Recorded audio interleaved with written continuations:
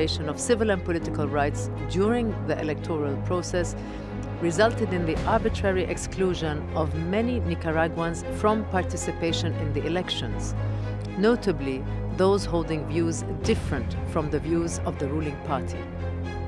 However, in Nicaragua, the office documented the arbitrary detention of no fewer than 39 political leaders, human rights defenders, business people, journalists, and peasant and student leaders during the electoral period between May and October.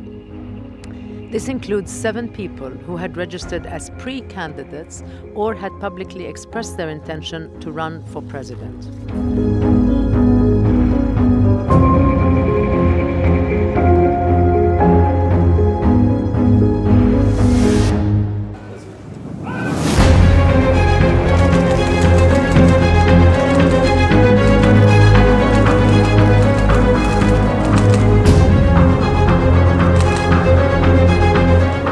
Cometen genocidio y terrorismo contra estos pueblos simplemente porque estamos construyendo un nuevo camino que es el que tendrá que construir la humanidad entera para que en el mundo tengamos paz, con justicia, con libertad y con dignidad.